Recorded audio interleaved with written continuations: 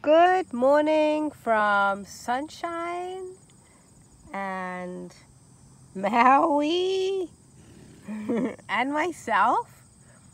We are here at the farm and it's just a stunning and gorgeous, vibrant day.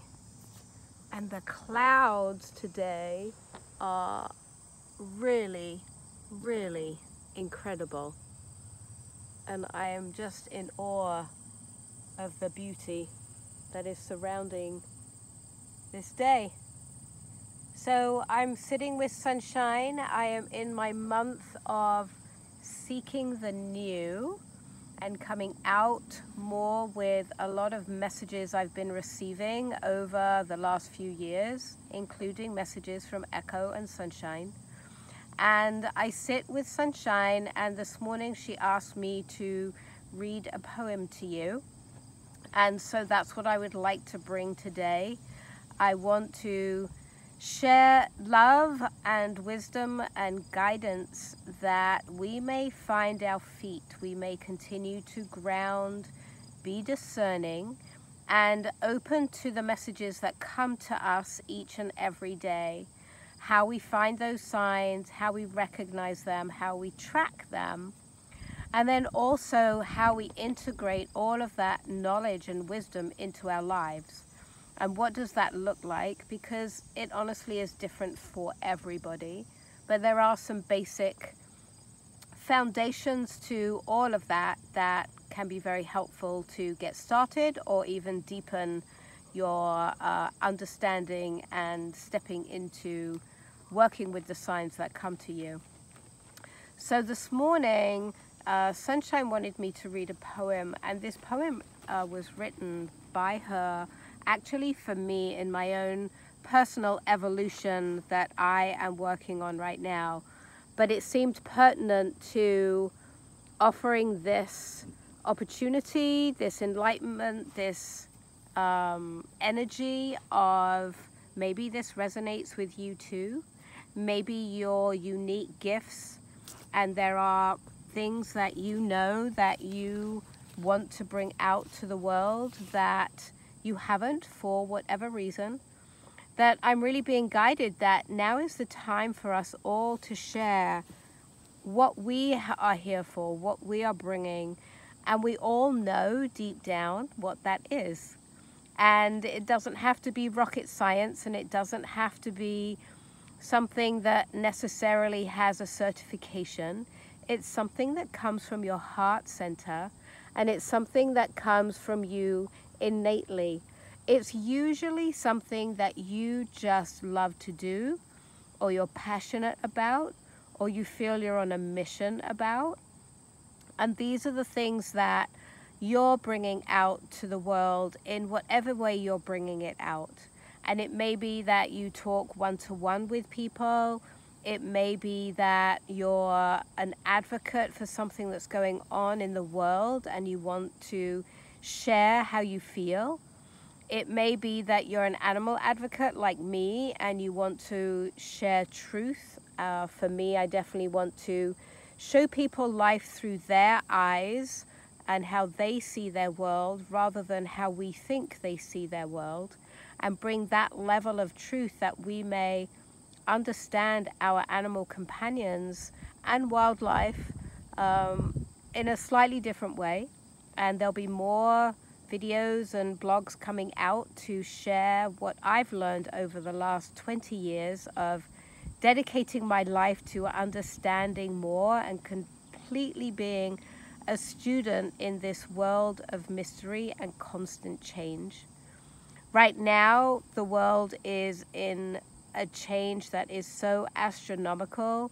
Sometimes it's challenging to even get to know where you are, what day of the week it is, what time it is, what you're supposed to be doing, how you're supposed to be showing up. And the invitation really is to sit, to breathe, and take a moment, even just 5 minutes a day of focused breathing, of being in nature, of touching the earth, of looking out the window, of connecting to a tree that you see, of looking at flowers, of looking at the dragonfly or the butterfly or the bird that's flying overhead. And what it will do is help you to shift and plug in to what you're truly aligned to. And it will also help you to guide from your heart center more and less from your mind. It drops you beautifully into your heart center. So maybe just 5 minutes a day of something that is aligned to your soul and your emotional self, that brings peace and harmony, whatever that might be for you. It might be that you like to play instruments. It might be that you like to go for a walk, play with your dog, ride your horse, be on your tractor.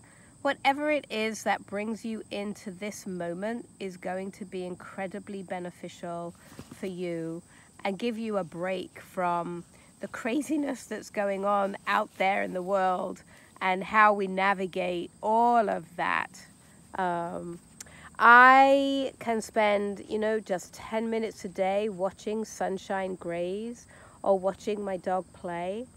And it's enough to just be in this moment right now, here, grounded, quiet, peaceful.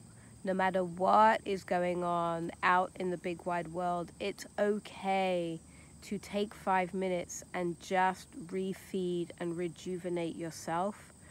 And this is what I feel is becoming more and more important, is that we can forget, we can get too busy, we can feel like we don't have the time, but 5 minutes we do have. We all have 5 minutes, 4 minutes, 30 seconds. We all have a moment where we can breathe, look out the window, go outside, ground your feet, and really find that space that you feel plugged in to the earth, to the elements, to nature, and to your heart center.